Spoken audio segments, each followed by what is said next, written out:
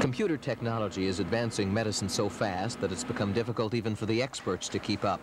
The new computer tomography department at Jackson Memorial Hospital looks more like a scene from a Star Trek episode. Here, the most sophisticated tomograph in the world, $600,000 worth, is about to go into patient use. In just 4.8 seconds, this massive piece of machinery, operated by remote control, can examine and photograph any part of the human body. Only by computer tomography can a doctor view the inside of the human body in full horizontal sections without actually going inside.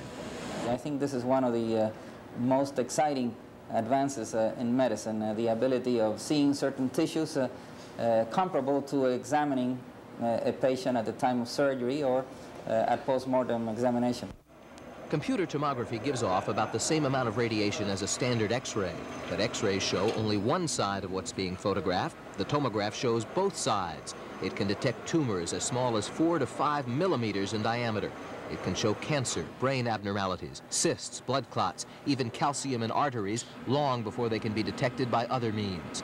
Advanced computer technology even allows doctors to pinpoint a specific trouble area on the screen and almost instantly magnify it to as much as 9 times its normal size. The flick of another switch immediately delineates and flashes the areas of highest tissue density, permitting a more precise diagnosis. As more uses for the machine are found in coming years, doctors see the tomograph as detecting heart and bone diseases at their earliest stages. The experts warn, however, that computer tomography is not a cure-all and most definitely not a general screening process. Its use will be limited to those who will get the most in benefits and the least in risks. Bob Mayer, Channel 4 News.